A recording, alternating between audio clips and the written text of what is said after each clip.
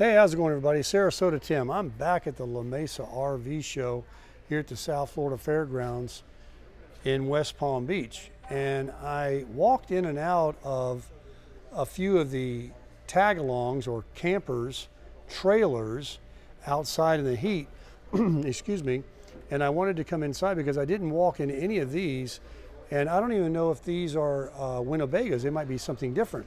But these are about 10,000 more than the ones I walked in already. Let's check it out. This is a 2024 model. And all of these trailers have dual axles, which is also a sign of quality, and they have the dual door system. So let's just go in. And the slide outs make it very roomy. So when you come in here, your kitchen is right up front with some windows. As I turn around, you can see that the price is discounted $17,000.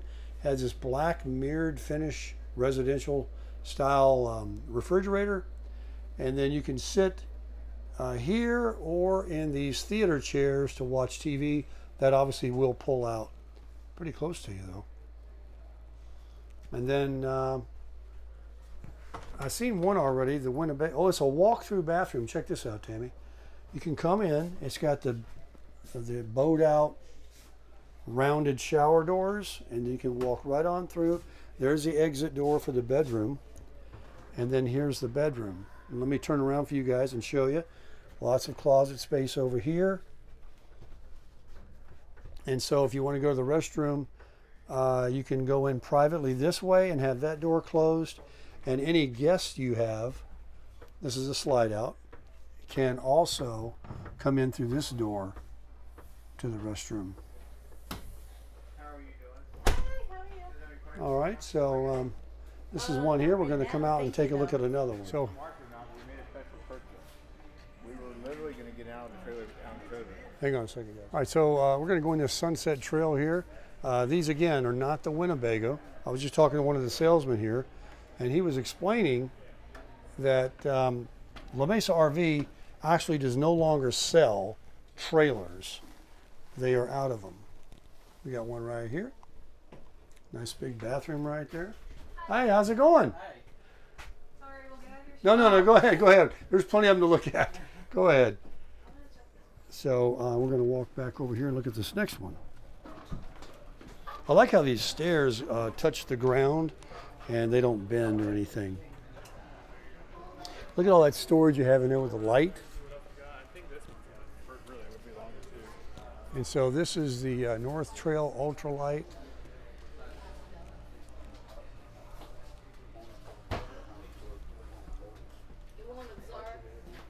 Hi.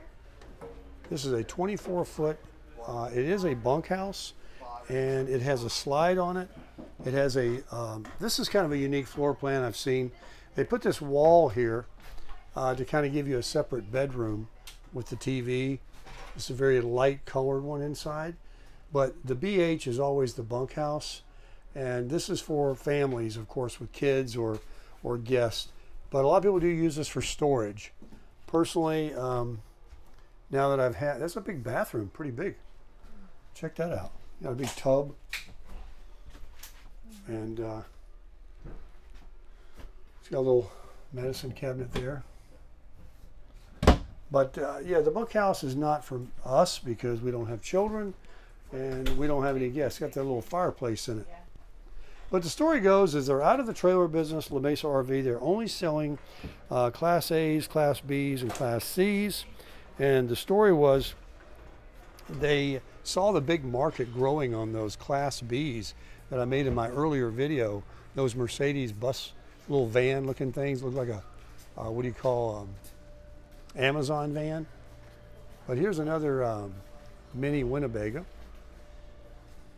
We'll look at some other ones down here. I see some people in there. It's got the bed in the rear, and they do all have dual doors and the dual axle. This is a 25-footer. This is $33,000. And here's, oh look, here's a single door. Let's check this out. Now this is a bigger camper than what I have. Get the full, all the way across storage. See, they all have that slide out. Now that storage doesn't go all the way through in the front. Anybody inside this? Because these are very modestly priced compared to everything else in here, seems to be a few more looky-loos in these trailers.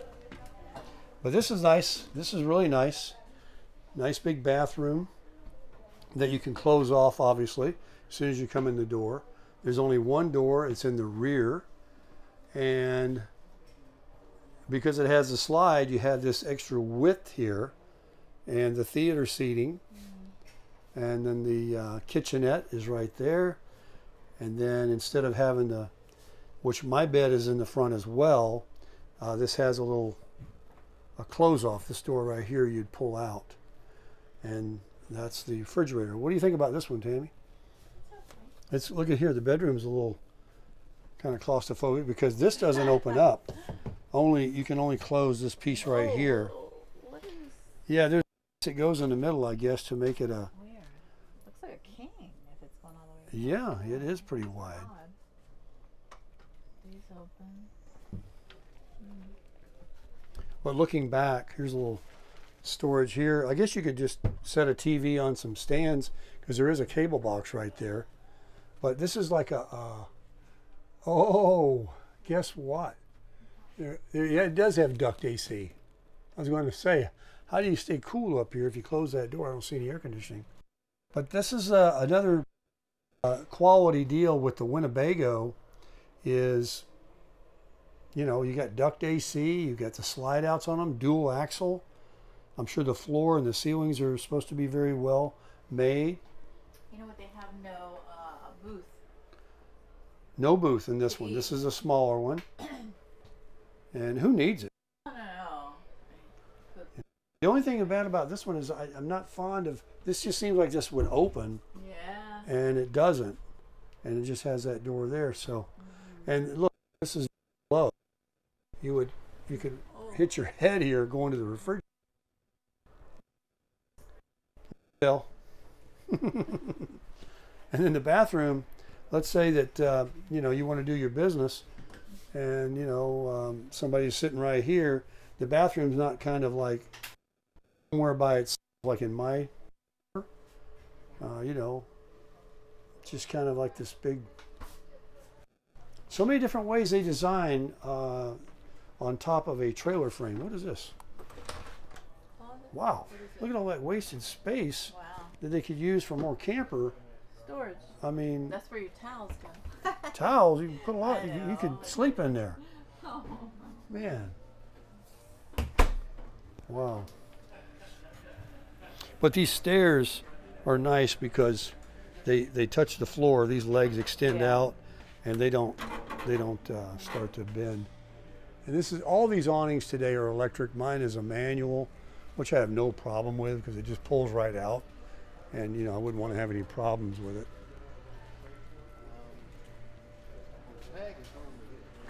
So there's really no need into going into these smaller ones because they're just what I already have.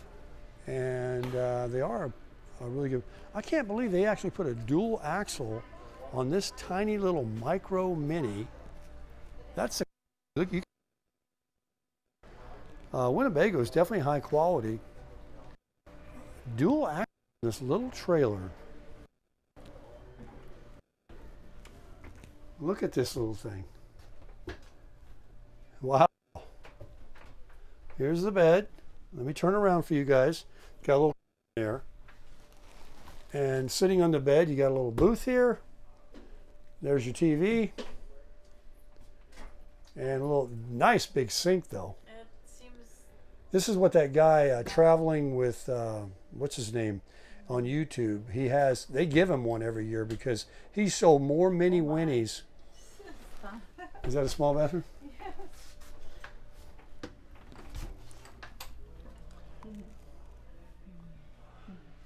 This is definitely towable with any kind of a vehicle, pretty much.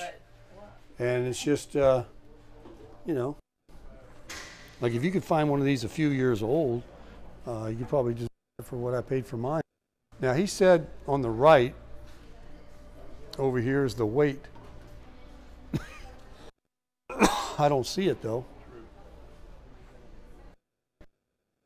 I don't see it.